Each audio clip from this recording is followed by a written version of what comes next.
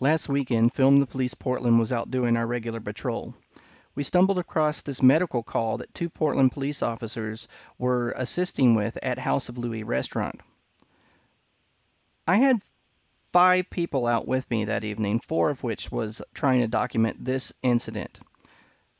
Bob's camera angle was obstructed, Sarah's camera angle was obstructed, my camera angle was obstructed, so was Jeff's. You can clearly see in slow motion here where the officer just blows up the camera.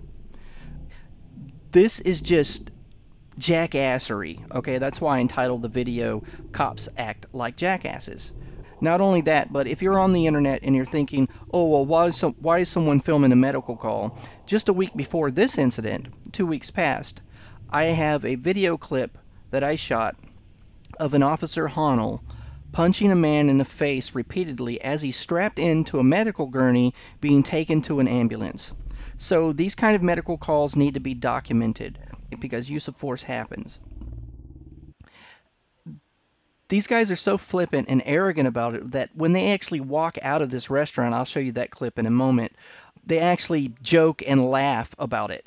Okay, to become a cop in Portland, you have to swear an oath to the Constitution.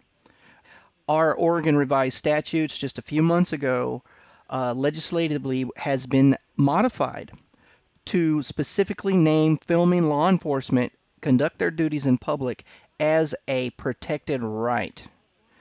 This is just wrong on its face. You can clearly see here in a minute, Sarah's holding up her phone there, and as she moves the camera over, you can see the officer pan the flashlight right into her face. It's obviously blasting right into her camera. It's just absolutely ridiculous. So yeah, I'll show you the footage of Honnell pounding the guy in the face now, and then I'll show you the footage of these jackasses laughing about raping our constitutional rights. What the hell is Honnell punching him for? Hey Honnell, stop punching him!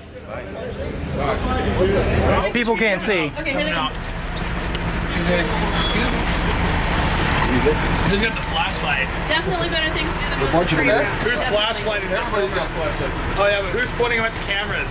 I couldn't tell you. I'm sure. Oh yeah, because you just went blind all of a sudden, right? First Amendment.